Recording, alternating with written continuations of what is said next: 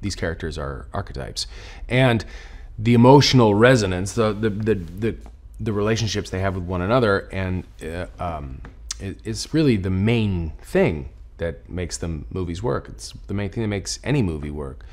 The visuals are incredible and the action's great, and all of that would be fun to experience, but it wouldn't last or have the same impact if you didn't really care about the characters. One of the things that I really have always liked about Ant-Man and our films is that it really is about kind of parental and these relationships, family relationships.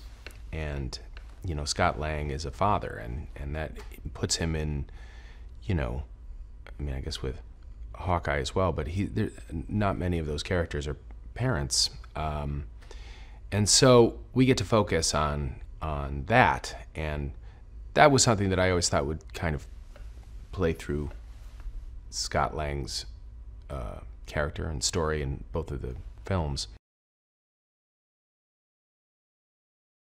I think Thanos is a really complex, amazing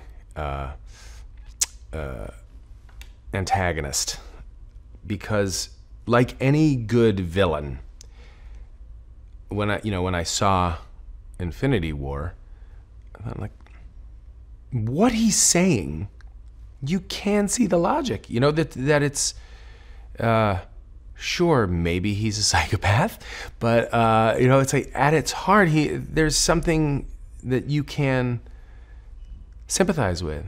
And I think Brolin does a great job at playing kind of a powerful character. He's perfectly cast as somebody that you think like, wow, he just exudes a kind of strength and poise, and he brings that to Thanos. And it's, you know, when you've got this many amazing heroes fighting you, you better be a pretty formidable opponent, and you need a pretty formidable actor to play somebody like that. And so Josh, I think, really, you know, hit a home